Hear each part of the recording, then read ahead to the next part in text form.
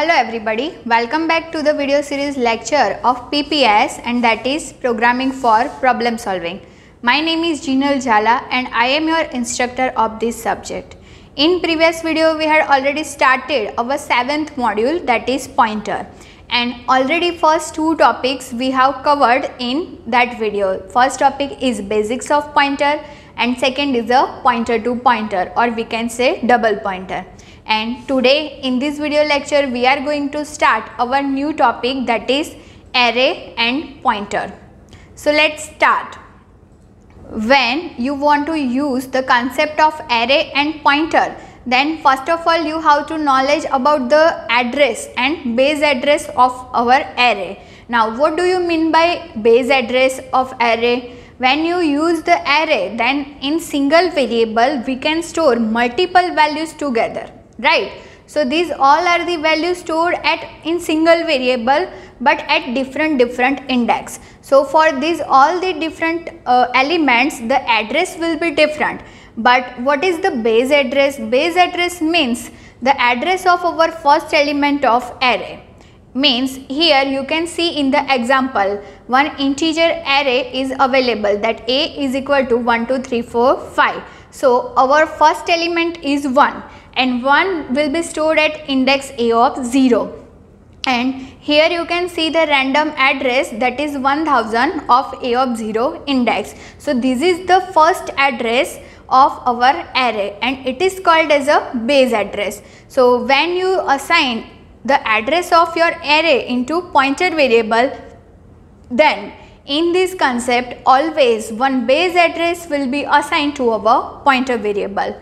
Now if you want to access the second element of your array using pointer, then how we can access it? Simply you have to increment your pointer variable. When you increment your pointer by 1, then it will shift at position at a of 1. Means the next address is 1002, which you can access by using pointer. So let's see how we can assign our address of array to pointer variable. So here just to see the example, integer a5 is equal to 5 elements I have initialized at compile time. Now one pointer is available, integer asterisk p. Why integer? Because our array data type is integer, so obviously our pointer data type is also integer. Now I want to assign the base address of our array, so p is equal to a. And one more thing here, that ampersand symbol is not mandatory here. P is equal to a means our base address of array is assigned to our pointer variable. It is similar to p is equal to ampersand a of 0. Both are the same, both have the same meaning. So when this statement will execute, in our pointer variable p, base address, that is 1000, will be stored. And how we can write the program using the concept of array and pointer? So let's see the example. The definition of program is like print the array elements using the concept of array and pointer, and also print the sum of given numbers. So first of all you have to include your header file, that is studio.h. I am starting from void main, so just write the main function. And when you use array, you have to do any type of operation in repetition form, right, for 5 different elements. So I am declaring one integer I variable for loop, and one sum is equal to 0 variable because I also want to do sum of given numbers, that's why. Now second statement is integer a5 is equal to 1 2 3 4 5. I am using compile time initialization. You can also use scanf function or runtime initialization. So when this statement will execute, in memory one array will be stored with 5 elements, and here you can see the random address, that is 1000, 1002, 1004. Now integer take 2 bytes, that's why our first element at 1000 and our second element at 1002 location. So remember this thing also. Now I want to assign our base address of array to pointer, so just declare one pointer p. So when this pointer declare, one memory location will also allocated to our pointer p, that is 1020. It is a random address. Now first of all assign the value of address. So P is equal to A. When this statement will execute, 1000 address will be stored in our pointer P. Now how we can print the value? So I am using one for loop, and for I is equal to 0, I less than 5, I plus plus. Why 0? Because array index starting from 0, that's why. And here I am writing sum is equal to sum plus asterisk P. Why asterisk P? Because I want the value of at particular address, not the address here. So you have to use dereferencing symbol for printing the value. So initially our sum value is 0 and star P means at 1000 location our value is 1. So it will take 1. So 0 plus 1 we will get answer 1. Now print the value of A of 0. So printf %d and star P. So star P means again it will print 1 in our output. Now I want to access the next element of array. So what you have to do, simply increment your pointer. So I am writing P plus plus. So next pointer will be point to the A of 1 index element. Again I become plus plus, so I will be 1, and again your sum will be executed. So 1 plus 2 we will get answer 3, and then after print the value of A of 1 index. So simply write asterisk P, means it will dereference the value that is stored at 1002 location, means 2 will be print. And if I want to access the next element, then again increment your pointer. In this way we can print all the elements by using pointer variable. Now I want to print our final sum. So after completion of loop, just write one printf function, and in this printf print the value of our sum variable. So sum is equal to %d comma sum. So we will get the output like 1 2 3 4 5, and sum is equal to 15, because 1 plus 2 plus 3 plus 4 plus 5 is equal to 15. So in this way we can use the concept of array and pointer. Now next topic is pointer to an array. So what is the difference between this topic? So just to see the example here. Here one array is available. In array 5 is equal to 1 2 3 4 5, and one pointer variable is also available, that is star ptr. And in this pointer I am storing the base address of my array. So here ptr store only one single address of our array by using the concept of array and pointer. But I want to point the whole array using pointer, then it is possible? Yes, it is possible using this new concept, that is pointer to an array. We can declare a pointer that can point the whole array instead of only one element. So how we can write? Just to see the syntax. First of all you have to write data type. Here the data type is integer, so we can write integer. Then after in small bracket use the asterisk symbol and your pointer name, and then after in square bracket you have to write the size of your array.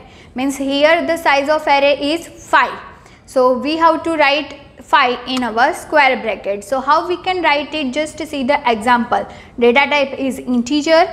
In small bracket write asterisk ptr, that is our pointer, and in square bracket just write the size of your array, and here size of array is 5, so I am writing 5.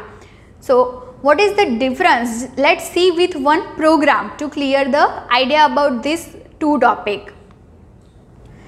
So first of all write the main function, and then after I am taking one simple pointer, that is integer star p. When this statement will execute, one memory address allocated for our pointer p. Now next statement is integer in bracket star ptr and square bracket size is 5. Means here this is the pointer, second one topic, pointer to an array. So when this pointer will declare one memory address for ptr also allocated. Now declare one array. So I am declaring integer a5. So when this statement will execute, For array, some memory location, 5 different memory location will be allocated. So just to see here in example, I am taking only random addresses, that is 2050, then second is a 2052, 2054. In this way, last address is a 2058. Now our next task is to assign the address to our both the pointers. So first of all, I am assigning P is equal to A. So this is the concept of array and pointer. Here only base address is assigned to our pointer variable. So in P variable 2050 is the base address of our array A that will store.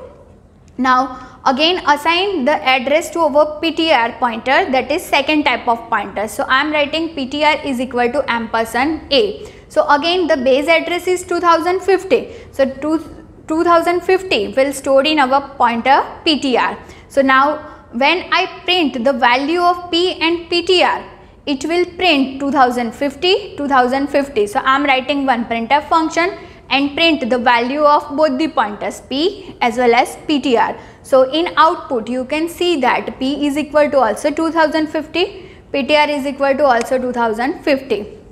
Now what is the difference? When I increment both the pointer, then you can see the difference. So our next statement is P plus plus and PTR plus plus. So when our P pointer will be increment, it will go to the next address, that is the position of A of 1 index, and the address of A of 1 is 2052. So when we write the pointer P value after one increment, it will print 2052. Where when you want to print the value of your PTR pointer, so the PTR pointer is point to the whole array, means it will start from 2050 to 2058. It is considered as a single address. So when you increment your PTR pointer, it will jump to the next location after completion of array, that is 2060. So when you print the value of PTR, it will print 2060. So here you can show the difference between array and pointer concept and pointer to an array concept. Hope guys you understand this difference very well.